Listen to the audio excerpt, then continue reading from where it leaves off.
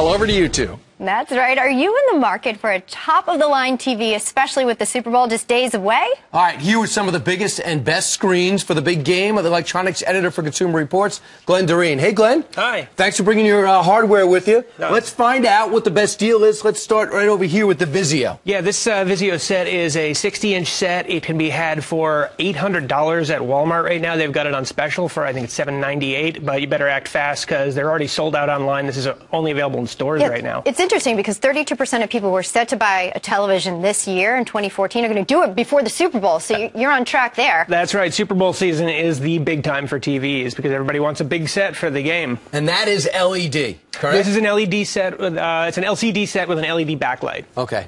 And right here? This is Samsung.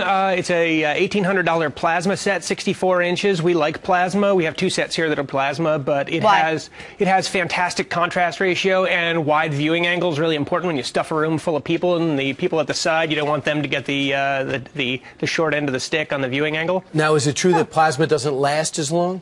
You know, that used to be true. Most plasma sets these days are performing for times that are just as long as LCD sets. All right, the first one 800, this 1800. 1800, yeah. Okay. And here we go. Here we're starting to get towards the novelty ideas. This is a curved set. You're going to see a lot more of this year. A lot of the high-end sets are going to have this curve.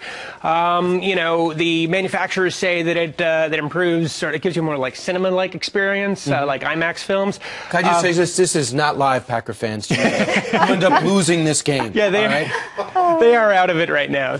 But yeah, this is a curved set. This is actually it started at a $5,000 set. It's discounted to $3,000 now. And this is just a novelty, the curve, to give the image that it's encompassing. I thought it was supposed to be flat.